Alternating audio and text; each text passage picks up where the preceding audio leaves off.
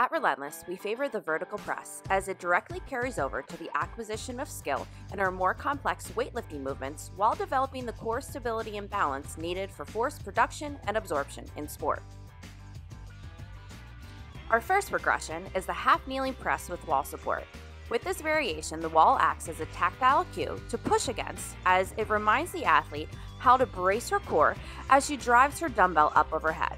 With this variation, our athlete learns the mechanics of stacking her elbows directly under her wrists and finishing in a strong overhead position next to or behind her ears.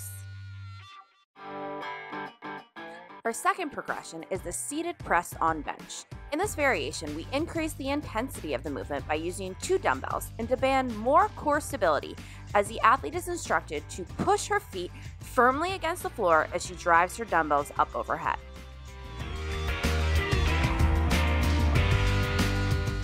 Our third progression is the dumbbell seated press on floor.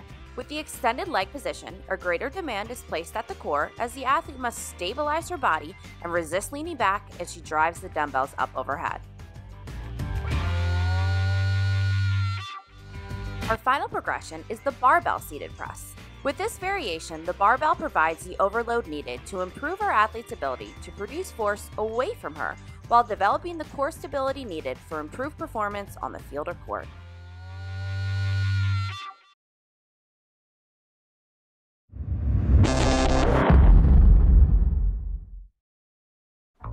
This is Relentless Athletics, bringing the female athlete her best performance through science. If you like this video, be sure to like and share it. Also, be sure to subscribe to our YouTube channel. For more science on female athlete development, check out our website at relentlessathleticsllc.com.